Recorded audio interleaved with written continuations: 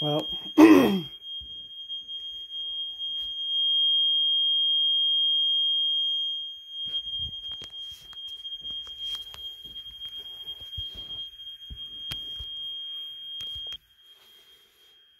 okay.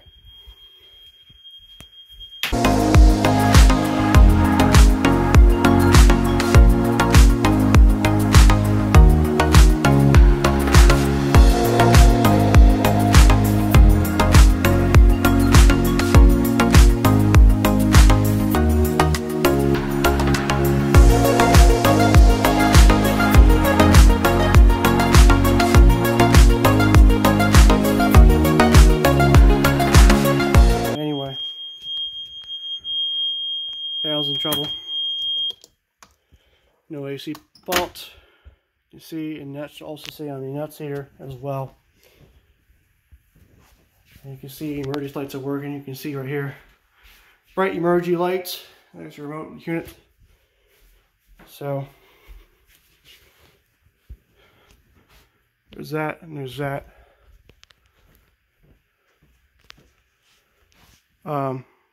There's that. Anyway, so let's get started. So here's the panel in trouble. You can kind of see that. Got a Bosch F220 smoke. We have the hey guys, this is EYI 2 alarms voiceover. So a few things to note. This is a simulated power outage and not a real one.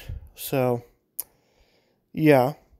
And also, if you noticed that there's a green cord coming out from the closet near the motion detector to the bundled up near the touchscreen keypad, just ignore that for now.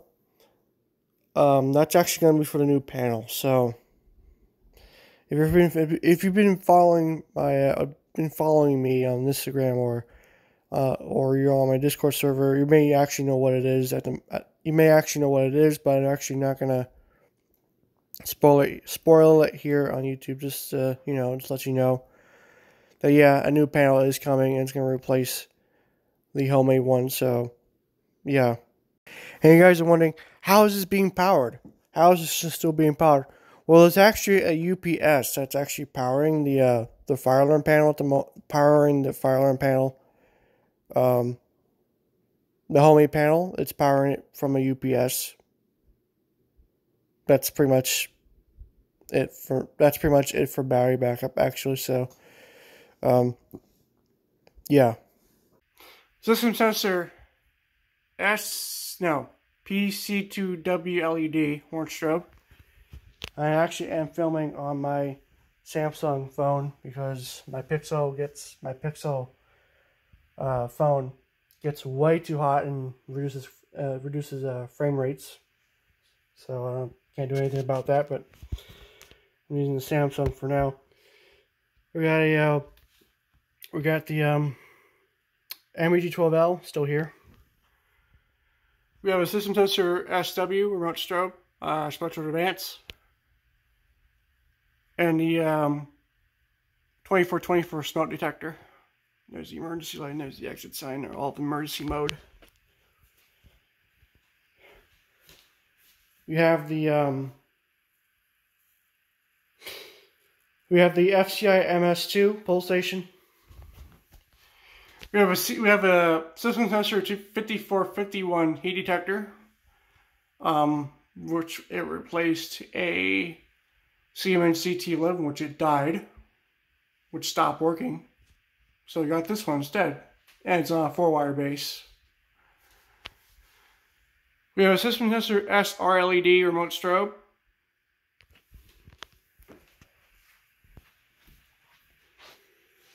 We have the Rainix pull under the mini stopper. And we have the nuts here, which is on trouble. We got a system sensor P2RH-LF. We got the i3. So yeah. Okay. so there it is. Let's get started on testing the smoke detector, the F220.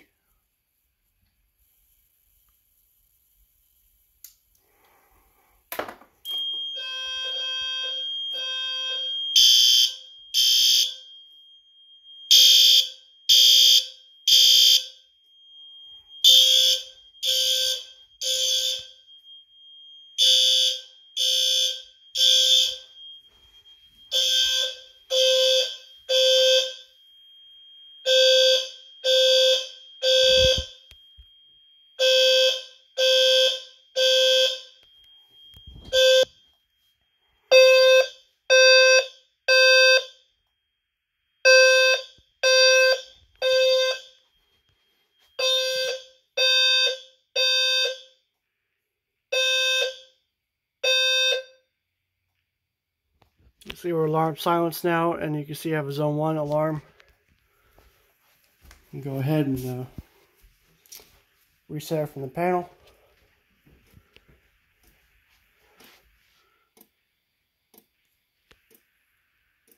Two-wire elbow silence. So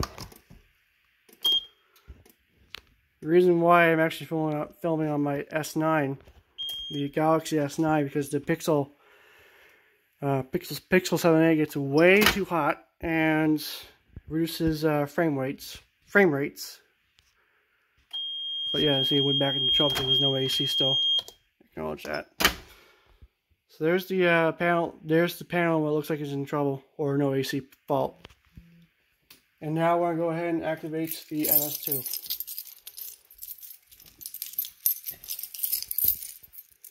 Before our time runs out, because, yeah.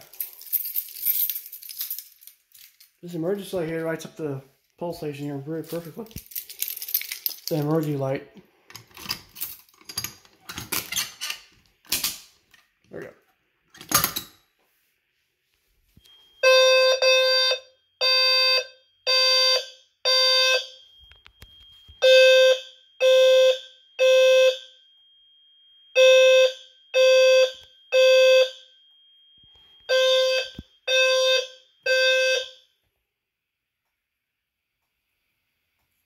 Okay, we got a zone 3 alarm. I'm going to reset it here.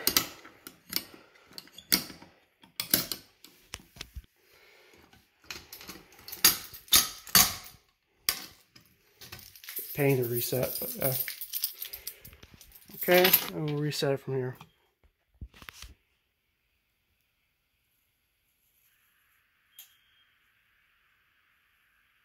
Okay. Alright, should go back into trouble. There it goes.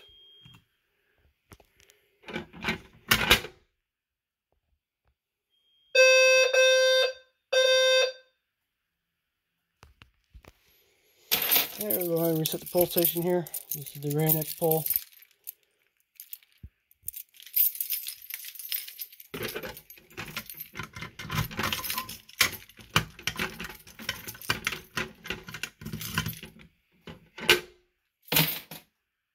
Reset. Okay. Okay. So now we're going to do the NBG12L.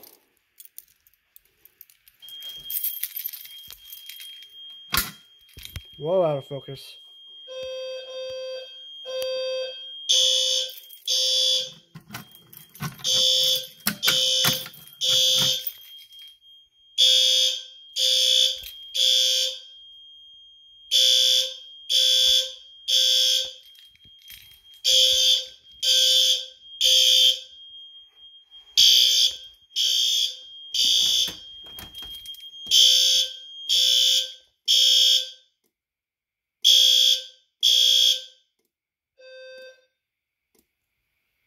Takes a while for the sync model to silence it, but yeah, there we go. Two-wire elbow silence.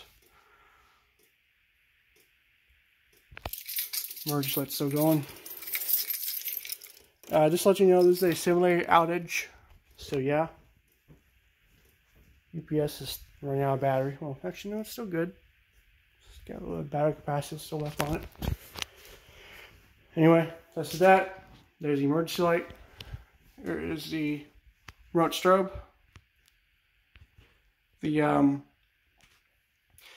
system sensor SR LED. So yeah.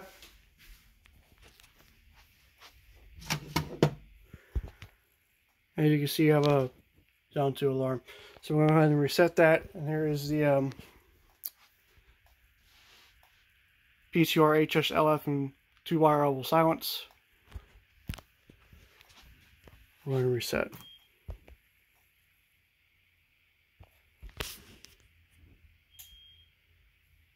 Okay, watch it come back to system treble.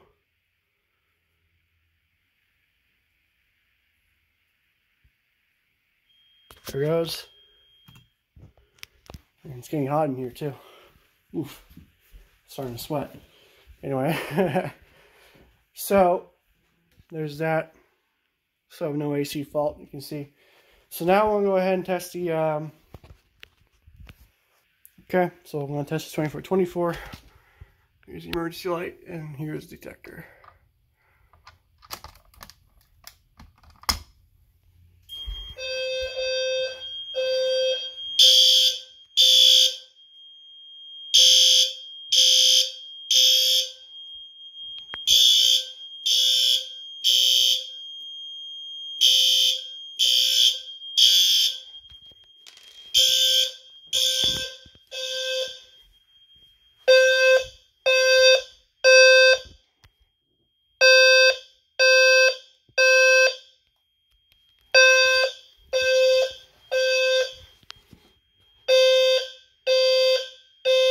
Perfect sync.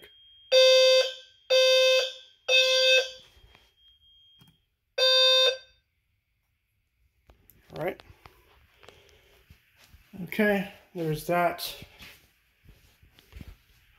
There's that. We'll reset.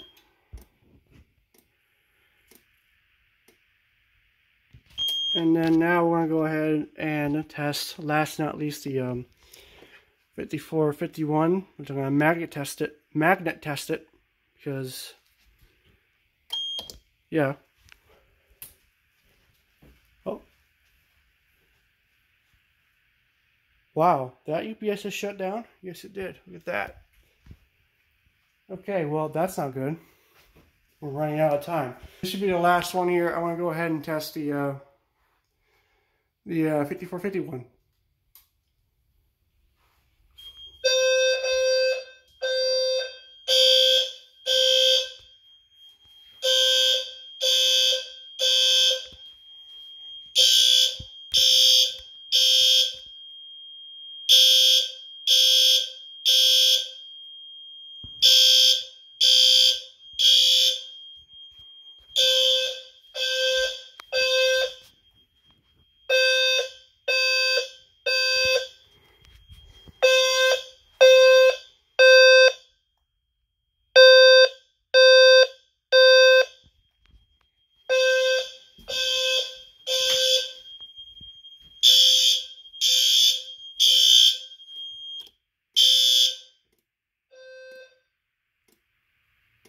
This thing just restarted all of a sudden, but wow, this thing just rebooted all of a sudden.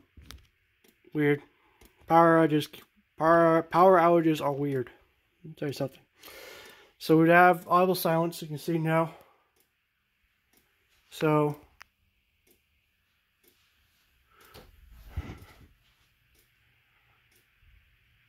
yeah, kind of see it. It's there. They're in sync. This thing is all messed up. Look at that. It's all messed up. This power outages are weird. I'm going to reset. And I think that's it. We're going to go ahead and... Okay.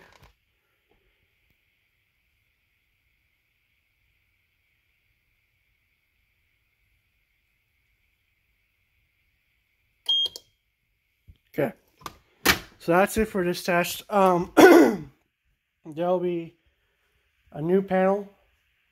I'm not going to tell you which one it is, so stay tuned for that. stay tuned for a finale of the Fire Eliminator 800 DLPS.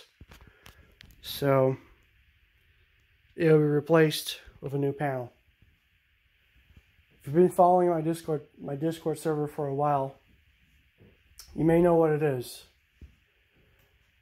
But I'm not going to spoil it on YouTube, because you want to know what it is. Actually, you don't know what the model or brand of the panel is.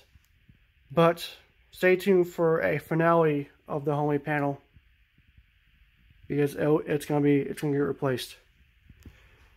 It's been 5 years, probably 5 or maybe 6 years. This thing has been over 4 years, maybe around 5 now. But since I built it and updating it every time, but it's gonna get replaced, you can see. So yeah, that's it for this system test. The UPS just died here because, yeah, it just died. So I'm gonna go ahead and so this is a simulated outage. You can see all the emergency lights here. So this bright emergency light. This thing's so bright. Look how bright this thing is. Blinding. And self-diagnostic. You see, there's your remote head. So yeah, that's it for this test. Hope you guys enjoyed this video. And yeah, thank you for watching.